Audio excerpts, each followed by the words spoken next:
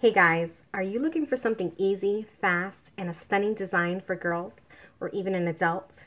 Then go ahead and grab your kit and get ready to have some fun. That's what's coming up next. Hey guys, my name is OG of Extremely Loud Faces, and what I'm looking to do is share with you today an effective, easy to do, beautiful, stunning design. I'm sure that if you practice design maybe 3 to 5 times, you can definitely add it to your board as a permanent crowd pleaser. You'll be painting like a pro in no time. So let's go ahead and talk about some of the materials that you're going to need. You're going to need about 3 brushes, a liner brush, a really good teardrop petal brush, and a messy brush. Well, OG, what do you mean by that? Well, a brush that you're not really concerned about what happens to the bristles. One that you're going to be able to use in a rough effect and not be concerned that it doesn't take its shape back again. Next, you're going to need 5 colors: white, black, yellow, orange, and green. 2 pouncers, 1 medium, 1 small. Here's my medium pouncer. Here's my small pouncer. I've already been using it. So I'd like to go ahead and try to break it up into 5 different steps. First step, what we're going to do is we're going to go ahead, load, and apply. Grab your medium pouncer, your yellow paint, take a little bit of water, spray your paint, and load. You want a nice full coat load. And there it is. Then, using that same technique, take your orange, apply water, same pouncer you just loaded, and what you want to focus on is just slightly loading the edges so that you have a little shadowed effect. So here we go. Time to apply.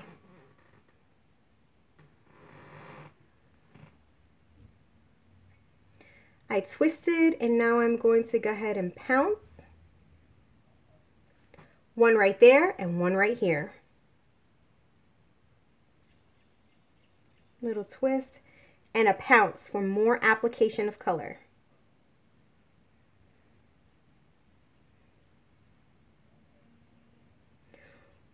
One quick step, one quick tool, and instantly you have that great gradient shadowing effect. So I'm going to go ahead and work that in a little bit more with a little bit more yellow.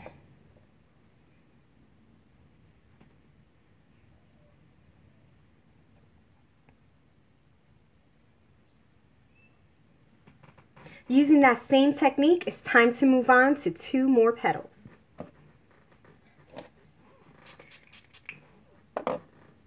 Or rather, 2 more circular parts of the flower.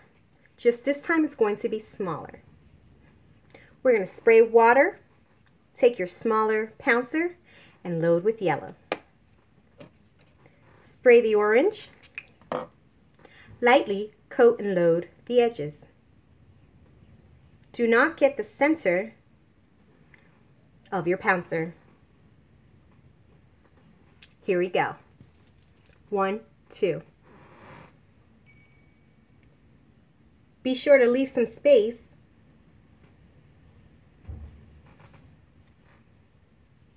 between all the circular parts of the flower. Okay.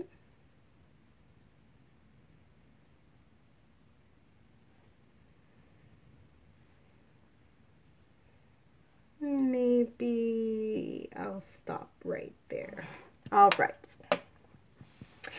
All right, step 2, we're going to load and apply our teardrop brush. Here's mine.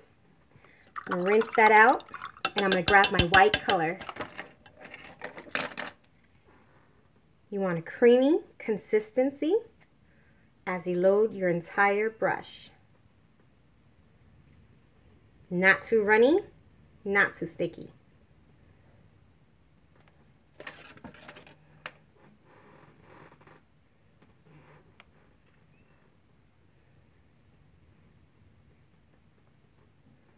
All right, I think I got a nice load for you. What you want to do is apply a combination of teardrops. What do I mean? Let's see if I could do it here. Teardrop 1 is going to be straight, okay? And then a curvy one, and another curvy one. Combine these 3 different types of teardrops to apply your petals. Let's get started.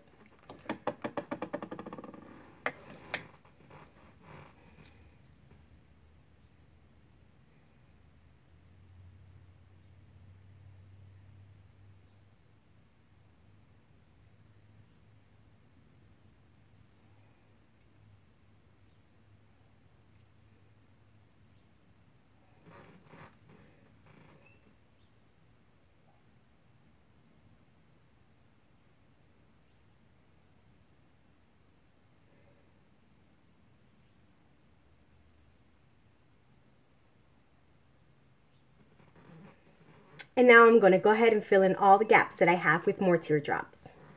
You might need another load at this point. Reload, creamy consistency. Here we go.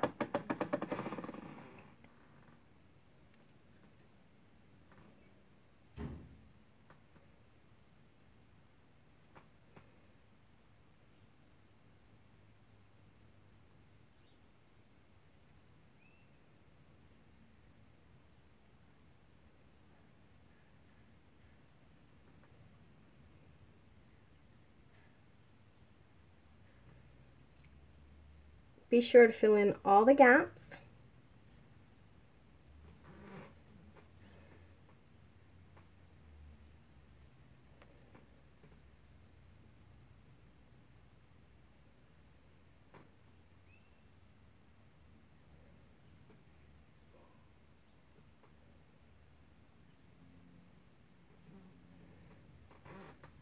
Using the same technique, apply the petals to the other flowers. Reload.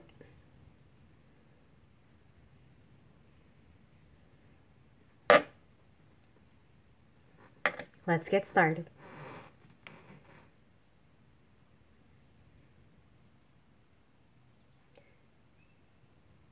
Remember, we do not want the same size petals. We don't want our petal tops or points to be even with each other. We don't want straight teardrops and curvy teardrops all bundled in one area, right next to each other.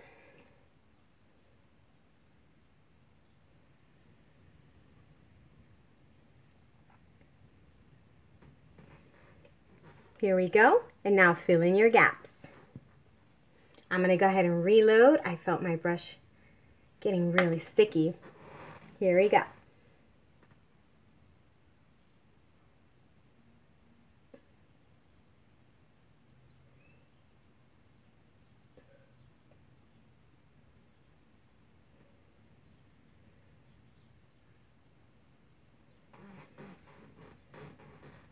And now I'm going to go ahead and do the same technique for the next flower.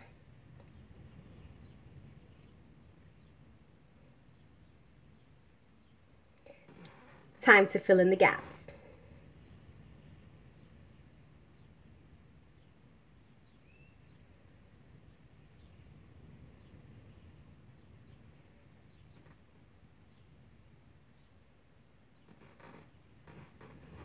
There you go.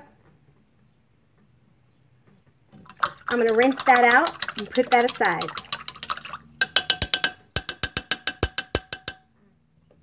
Now it's time to grab your green. You can have fun and be creative with the green. Light green, dark green, maybe you can use a split cake. It's completely up to you. Load up that same brush. Grab my light green. Load it up.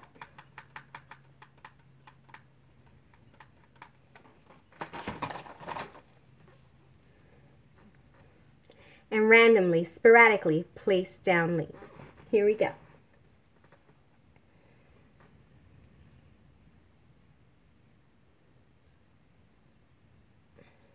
Teardrops. Teardrops will give you nice, cute little leaves.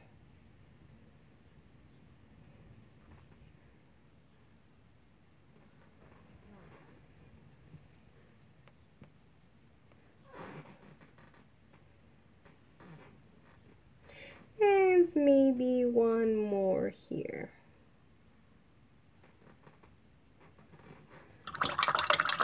Now at this point, you can apply glitter to give it that stunning, dazzling effect. I'm going to go ahead and skip that part. You can embellish it while the white is drying with red lipstick or pink lipstick or neon lipstick, anything that's going to bring together and give it that cohesive effect. Now I'm going to grab my liner brush.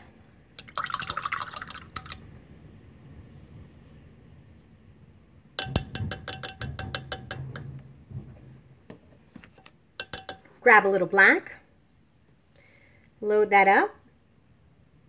With the very tip of that brush, you're going to apply a small series of little dots on one part of the circular area. That'll give the effect and the illusion of pollen.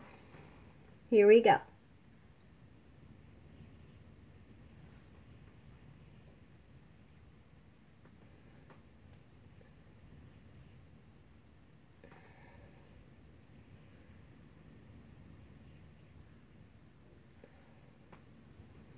Something I've learned and I want to share with you is it's always difficult trying to decide, well, what looks visually appealing. Someone told me if you're going to apply dots or leaves, try to remember 3, 5, 7, 9. A series of 3 dots, a series of 5 dots, a series of 7, 9. Whatever you feel your design is going to need to give it that balance.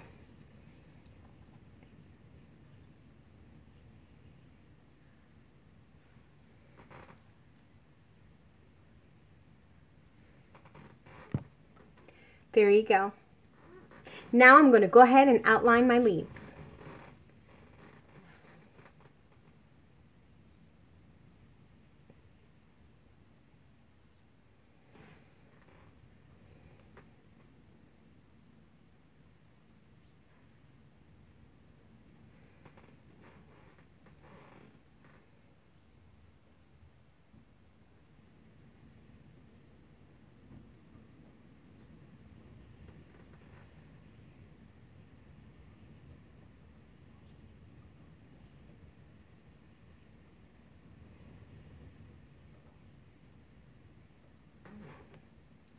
Make sure to be able to apply the little vein area of your leaf.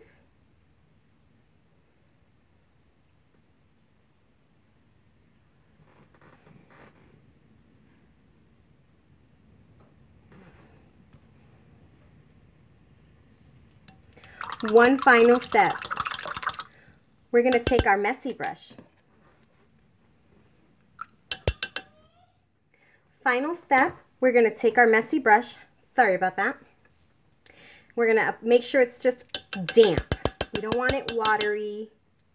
Maybe dry it out a little bit on your hand. I don't have a beautiful gray, so I'm going to take a little bit of white and a little bit of black and create a nice wash, a watered down black, so that it can give the illusion of gray. So that's too dark. What we want to do is just play with it. Apply a little bit of water there.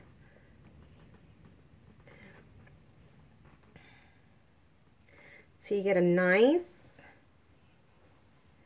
light gray finish.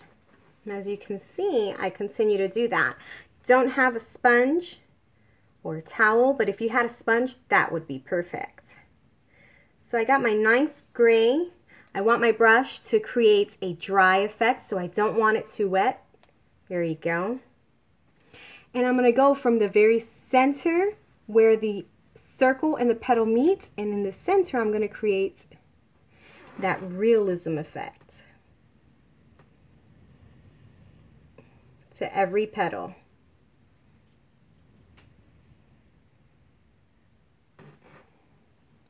There you go. Apply that to every petal, and you have that nice, beautiful, flowing movement with the combination of straight and curved teardrops. a little bit of gray in the center of every petal. It doesn't have to be a straight line, just a nice swooping motion. And then once you have that gray, just apply a little bit of water to wet your brush a little bit more. Go on your sponge or your hands, whatever you're working with. Make sure you have that dry, not too wet, and begin to apply the gray or your wash.